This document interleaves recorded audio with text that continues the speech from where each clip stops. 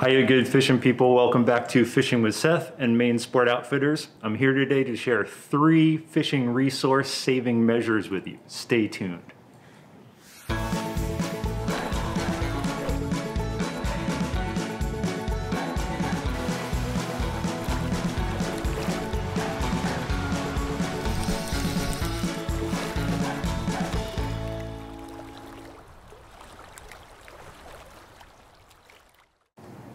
So the modern lightweight spinning reel is really a marvel of engineering, but there's a little mantra that goes along with it that I think kind of indicates the proper use of the tackle.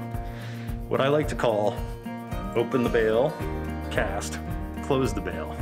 I know it sounds basic, but to get into the specifics, opening the bail by hand when you've got the line hooked from the line roller right next to the rod blank, making your cast, and then closing the bail by hand after the lure has splashed down will save your tackle as opposed to using the action of the handle to close the bail. It has the other added benefit of when you've got the line trapped there and you make your cast, you kind of feather the line so when the lure splashes down, you can then close the bail on basically a taut line and be ready for a hook set or to start working that lure back towards you. Fish often attack the bait as soon as it splashes down on the water. So when it lands and you're right there to close the bail, you're ready for action. When it lands and you're closing the reel, you might miss a take. So we don't want that to ever happen to you. Not to mention that the gear will last longer and it'll put the line back on the spool in an organized fashion so it comes zinging off for a nice long distance or appropriate distance cast the next time. The modern fly fishing outfit. The reel here is a little bit different from classic gear. That is classic fly fishing reels, also built more heavy duty. They had line rollers just like spinning reels, holding the frame of the reel together, or they had agate eyes on the side of the reel where the line would come out, so that when an angler was getting started, there was nothing wrong with pulling the line off the reel in the casting motion. Kind of like this, cast, pull, cast, pull.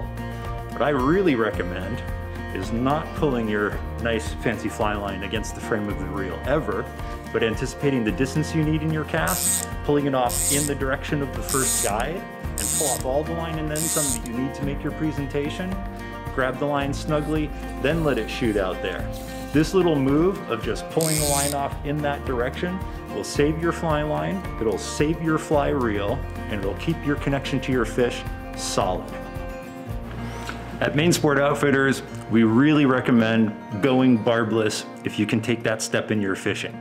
We promise you, you will hook and land as many fish successfully, you'll protect the resource more, but like all of these little tricks, it's gonna save your gear in the process.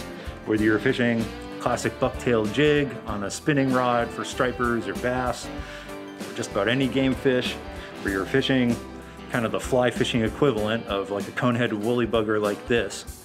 A barbless hook is easy to do with a pair of flat-jawed clamps as basic as these.